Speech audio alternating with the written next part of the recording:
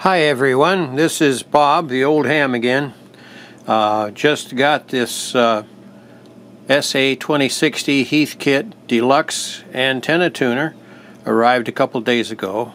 And in part 1 of the videos on this, I discussed the initial visual examination and things that I had found. So this is part 2 of this little series here on this. I thought I would probably make 1 or 2 videos, but it looks like I'm going to do at least 3 here. But I have been working on this. I wanted to show you some of the things I did. First of all, the set screws on these couplers, like you see right here, were very, very tiny. 632, very short, 1/8 of an inch short, something like that, and tightened with a very, very small Allen wrench right here. It's very, very difficult to get these tight enough with that little teeny Allen wrench. So the easy thing to do that I have done is to remove those little tiny short 632 screws and replace them with 632 regular screws. These are round heads here, but doesn't matter what kind of head they have. And 1/4 inch long, and you can use a screwdriver and you can tighten these down tighter this way. And it's a problem that we had with the Heathkits that we were well aware of when I worked in the service department. I was in the service department, I think, 2 years, and then I was promoted to engineering, and I worked in engineering for 2 years. So while working in the service department, the first thing we found that was probably wrong with the Heathkit would be bad soldering. The second thing would be loose hardware. The third thing we looked for was the wrong part. Resistors in the wrong place, diodes in backwards, capacitors in backwards, the wrong parts installed somewhere. So these are the things we looked for when we were repairing the Heathkits. And so, anyways, I learned then that how does a guy assembling a kit know how tight to tighten the hardware? And so most of the kits that came in had at least a few, if not all of the screws very loose. Once in a while you would get one that had all of the screws loose. This one here had a good portion of the screws and nuts to the various components loose. This is not all the fault of the assembler, because like I said before, how does the assembler know how tight to tighten these things? Also, things tend to loosen up from vibration and all over a period of time, and heat expansion and contraction. So it's common for hardware to loosen up. So anyways, I found a lot of loose hardware. The hardware that I've tightened so far I have marked with a red nail polish, like this right here. And over here, I'm going to have to take these off, by the way, because I have not examined what's inside of the little SWR compartment here, which also has the RF connectors on the back here, the SO239 connectors and all. But I'm going to take that apart because there's screws in there I want to be sure are nice and tight and that everything is correct. So far what I've gone through, I found several loose nuts. There was a nut on one of the controls here. I think it was this one down here on this capacitor shaft. The nut inside that goes through the front panel was so loose I could take it off with my fingers. So anyways, these things do tend to loosen up. And things that are plastic, like this front panel, which is plastic that glues on here, it compresses when you tighten the nuts and mount the parts on them. And over a period of time, that compression increases until you reach a point where the nut becomes very, very loose and you can take it off with your fingers. So these all had to be retightened, which I have done.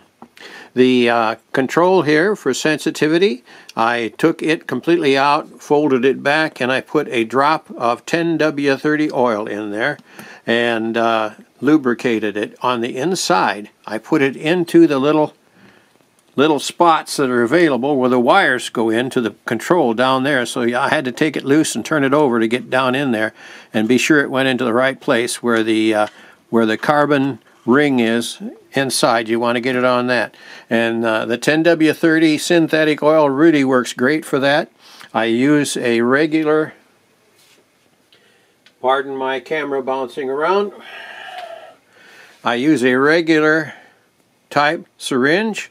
Got these, actually got these from my doctor, but I did get some at the drugstore too. And in both cases, the doctor and the pharmacist gave me a couple of syringes that were out of date. They couldn't sell them because the date had expired on them.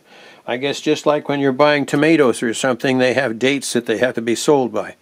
So anyhow, those work really good, and when I explained to the pharmacist that I was using it to lubricate electronic shafts on capacitors and things in my electronics experimentation, he said, "Okay, here's some that are out of date." And I said, "Thank you." And the people behind me, there was 2 or 3 people behind me, and they looked at me kind of weird when I left. I think maybe they thought, "Is he getting those for drugs?"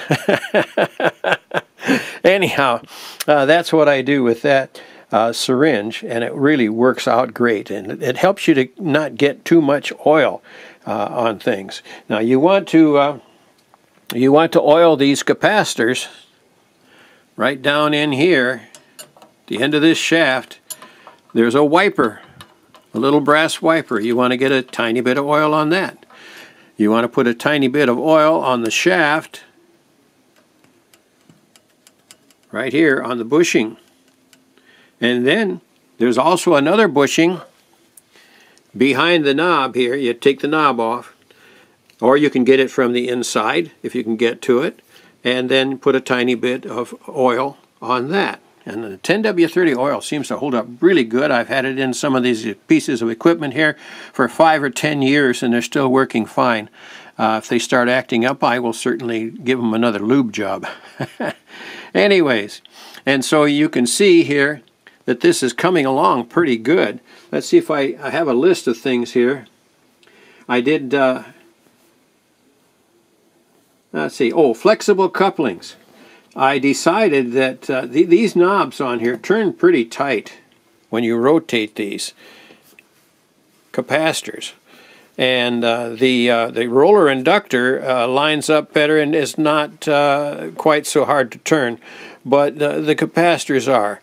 So I got to looking on eBay and other places for shaft couplings, flexible shaft couplings. My brain is not so quick. You know, that term flexible shaft coupling took a few seconds to come into my brain. So if you notice any pauses like that, I'm 79 years old, and I'm starting to notice that when I try to think of the name of something, sometimes I have to think 10 seconds or more before it comes. Sometimes it doesn't come. So then I just drop that subject, and hopefully it'll pop up later. But these are some of the things I'm experiencing at age 79.